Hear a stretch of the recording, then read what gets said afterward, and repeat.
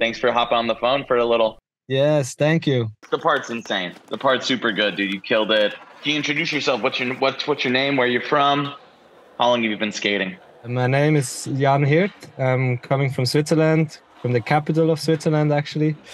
It's Bern, and I'm skating since like a little more than 12 years. What's it like in Switzerland? You going parasailing a bunch? You eating a bunch of muesli? What's the scene like out there? Oh, actually, we eat a lot of bread here. A lot of bread. Yeah. We gotta love some fresh baked bread, dude. We gotta love some fresh baked bread. So you're out building skate parks. What's your daily routine like? I did an apprenticeship as a metal construction worker, switched slowly to building skate parks. I'm on the construction side with Ollie Bergin. What's the most annoying thing to weld? Usually just the coping because it's galvanized. Welding all the coping really sucks. Hopefully everyone's got a newfound appreciation for when they're tapping in on some grinds. Who's your filmer? Who are you working with out there? That was kind of funny because the guy started skating during COVID. Oh, okay. His name is Anthony Geissbühler. I think he's 21. He's a really good snowboarder. And then he picked up skating and he realized like, oh shit, they need a filmer, and he's into filming. And then he really got into filming then. So my friend Noel and me, we just hit him up all the time and went filming a lot. He's got a bright future, man. Those are some angles, dude. I like the video. You captured it well. Seems like you got a lot of rails in your part, a lot of like, diversity of spots, but a lot of your bangers are coming from rails. Is that like your favorite thing to skate? I'm really into bowl skating, actually. When I go Can you 540?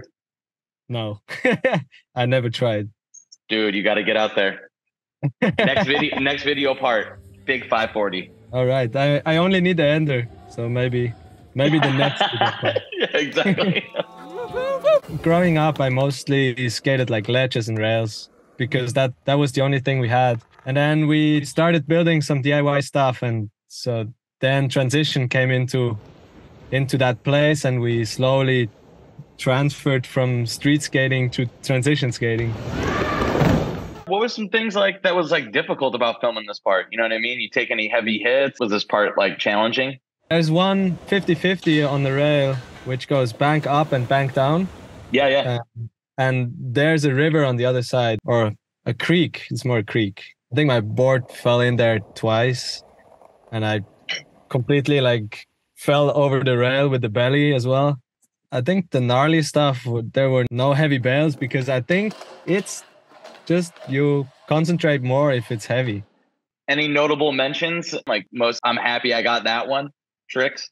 The kickflip, like the started because I had this dream of top view of the spot and one guy falling, like grinding the second bank, grinding down on the side and completely like body slam to the flat. My friends, we were 3 people and 1 filmer. The 2 other dudes, they already filmed something. And both of them didn't slam at all. And I was like, dude, there's a slam gonna be happening right now. And it's me. And then this homie shows up, not skating really secure, trying to drop in the double bank. He went straight up, going for the double bank, and he had exactly the slam I saw in the dream. And for me, it was like, okay, at least I know it's not me, and I landed the next one because I saw the slam from somebody else. The dream sequence comes true. Yeah, actually it did. No manifest destiny for you. You avoided it. That's all that matters. Yeah. Let's just fast forward right to the end of the video. Your ender, what was that like?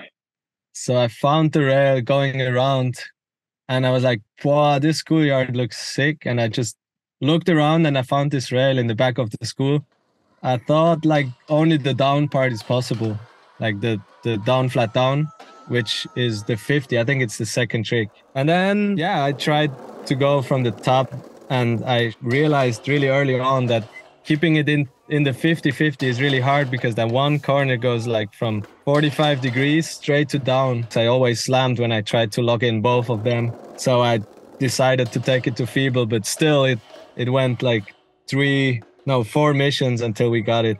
Damn.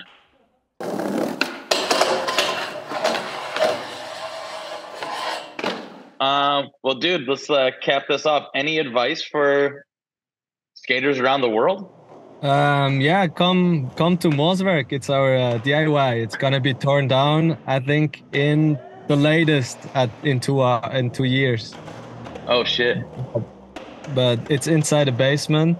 It's crazy. You should come by with Jake. Jake could rip this thing. I like international travel, so I guess, I might just have to pencil that one in. You know what I mean? Yeah, let's do it. Let's do it. I'm more than down to show you around my hometown and show you some spots. Well, shit. Hey, thanks for hopping on the phone for a little. Take it easy. Part's amazing. Make sure you check that out, and I'll talk to you soon, dude. Yes, thank you.